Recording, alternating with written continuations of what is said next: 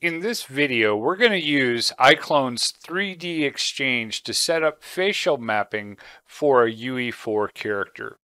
This is going to allow the character to emote and show expressions after we're done. Now that we've characterized the body for this non-standard character, let's look at adding additional controls for the face. I'm going to click Convert to Non-Standard here, and this is going to allow us to see our joints. You can see the body is already characterized. Now we'll click the icon that has this face symbol in the upper right, and you'll see that you have extended mapping for the actual face. The areas that I want to cover are going to be the jaw and the eyes. If I select the jaw here on the right, you'll see on the left side of the screen that it's actually mapped to the correct joint. So let's click the Map to Jaw button here. So now we have the jaw map. If we look here, you can see that there's the jaw slot and the jaw joint is listed. Now the left eye and the right eye have no joints listed, so let's select them. I'm going to select the right eyeball and click the Map to Right Eye. Now I'm going to select the left eyeball and click Map to Left Eye. Now we have the jaw and both eyes properly mapped. If I hit Convert right now, it'll store this, but let's look at our slots. You can see the left eye, right eye, and jaw all have joints assigned. So now I'll hit Convert. On the right-hand side of the interface, you're going to see a Face Setup section. Inside of that is the Expression Editor button, and we're going to click this. At the top of the Expression Editor, you're going to see several tabs. The first one is for the head. And if we click on any of these icons, you'll see the effect on the character. Now the next two tabs are the eye and the jaw. And these are two areas we're going to work on. But before we do this, let's change the material on the head so we can see things a little easier. Now I'm going to minimize the character menu here. And what we're looking for is the material menu on the right. Let me close another of these menus here to make some room. Now on the material menu, we're going to use the eyedropper tool and click on the eye.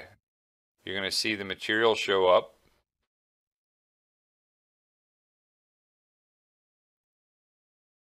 And I'm going to select the material for the head and just change the color. Now that we've set the head's diffuse color to white, we can go back to our expression editor. Notice that there's also the option here, if you wish to add texture maps to this material, but for the sake of speed, we want to keep it untextured.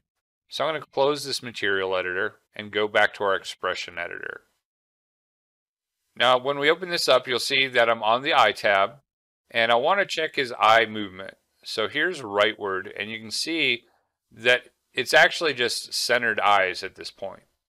Now we're actually going to want to turn on auto key, which is called auto apply if you hover over the button. Once you click this, any changes you make will actually be keyframed. So I'm moving the eyes to the right here. I'm going to move them down a little bit so they sit in the sockets a little better. And now this should be correct. Next, I'm going to adjust just the right eye by itself. And notice that that's what's highlighted in the panel. And I'm using the move tool to get a nice position for when the right eye is moving rightward by itself. As I check the left eye, I think that the left eye is fine where it's at. So now let's do the leftward view. So as I correct this left eye, you're going to notice that you can use the rotation tool as well. Now let's do the downward stance. I'm going to move it in position and rotate the eyes as needed. And we'll do the same for looking upward as well. Now, because we've added some rotational keys, you'll notice that in leftward and rightward, things are now offset slightly. So we need to go in and correct this. So I still have my rotational tool active. I'm going to go ahead in the interface and select the right eye and hit the clear button in the interface. Now, as soon as I do this, you'll see it pops back into its original position.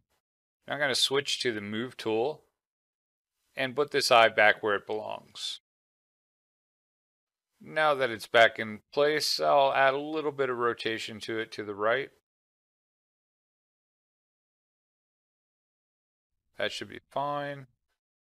So you always want to check all your different views and make sure that rightward, leftward, downward, and up are correct.